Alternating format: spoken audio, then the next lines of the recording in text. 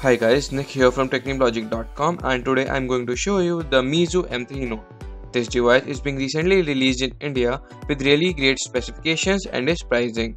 The price it comes with is Rs 9,999 and is only exclusively available on Amazon.in.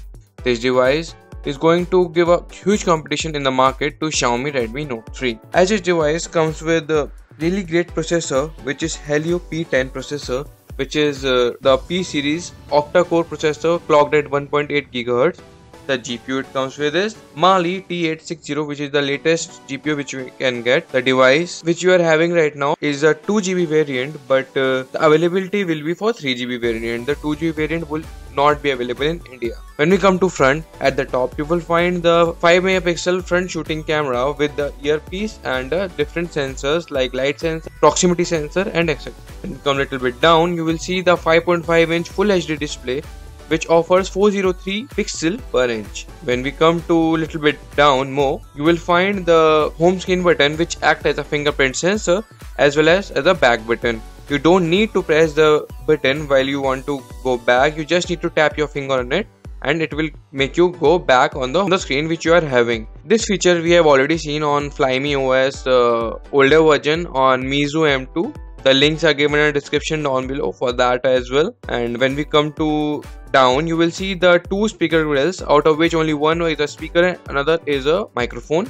and a micro USB port, which also supports the OTG. We have tested the OTG, but we were unable to shoot that on the camera.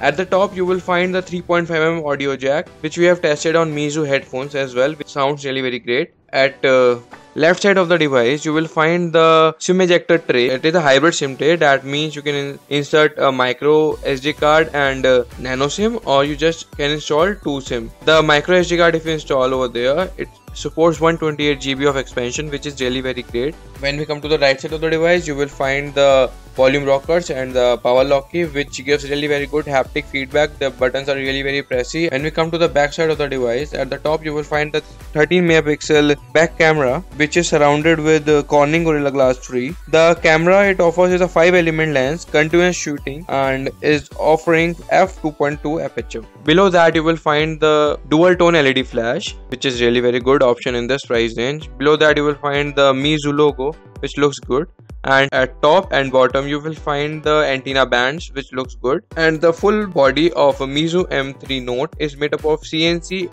unibody, which is a full metal build design, and no plastic is being used in the device. So this is the hardware specifications which I have seen. Now when we come to the software part of the device, it comes with Android 5.1 installed on top of it, and right now it is loaded with the Flyme OS 5.1, which is the latest operating system on Meizu devices, and soon this update is going to be available on different other older devices of Meizu series.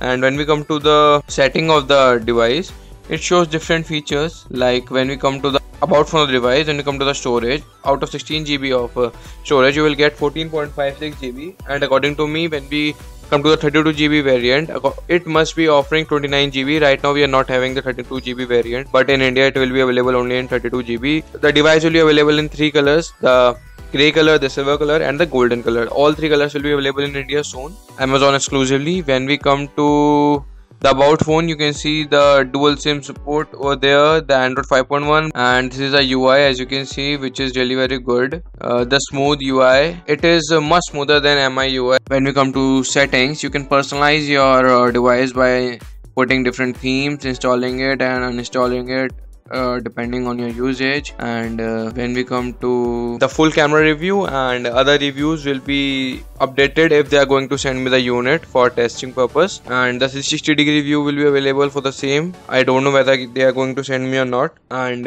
that's it for the video guys. Thanks for watching. If you like this video, do click on the like button and do comment and subscribe. You can also follow me on Twitter, and make sure to check out my other YouTube videos. So see you guys in my next video. Till then, see ya and keep rocking.